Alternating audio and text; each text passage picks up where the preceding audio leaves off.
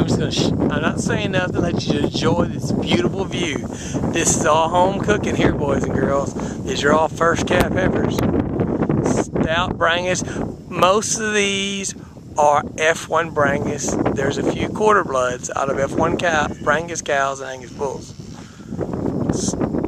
Stout calves on them, Angus sire calves.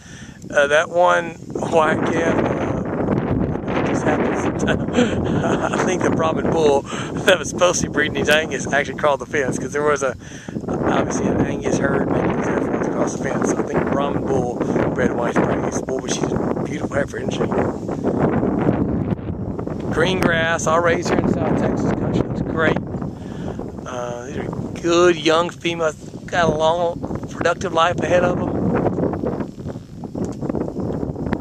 Exposed back to a main Angus composite, or actually I guess same Angus composite bull from John Griswold. Obviously John has the big sale every year in Oklahoma, grass to grid sale, exposure sale. Stout, we use some stout, like Legend, main cross bulls on these cattle. Woo! Woo! Woo! Woo!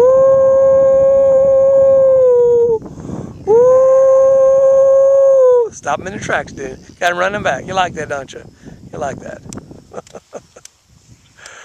Nice young cow, so really nice product. Got raised here in South Texas. Woo!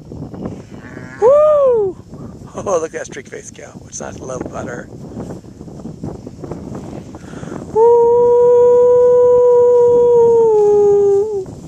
Which being such a drought the past few years, we didn't really breed these heifers really young, they're dry. So we let them get 18 months old before we turned bulls with them. So they calved at kind of 2.5, so they're got some size. We wasn't just calving, weighing 800 pounds, 600 pounds, or bigger heifers are calving.